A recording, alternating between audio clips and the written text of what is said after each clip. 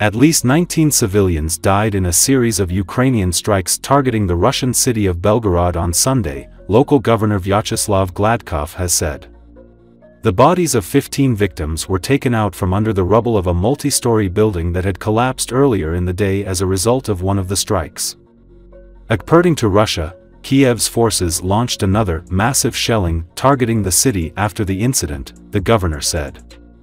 This attack claimed the lives of 3 more people, including a 17-year-old girl, Gladkov confirmed.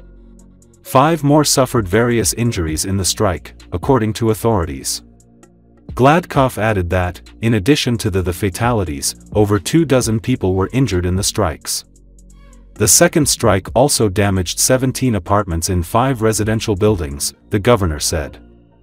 That figure did not include the damage suffered by the partially collapsed apartment block. Earlier, the governor said that an entire section of an apartment building, from the 10th to the 1st floor, collapsed as a result of a direct hit during a Ukrainian bombardment. At some point, the roof of the damaged building collapsed as well, while the rescuers were clearing the rubble underneath. A source in the governor's office told MASH Telegram channel that no one was hurt in that incident. Another Telegram channel, Shot, claimed that at least 3 people sustained injuries in the roof collapse.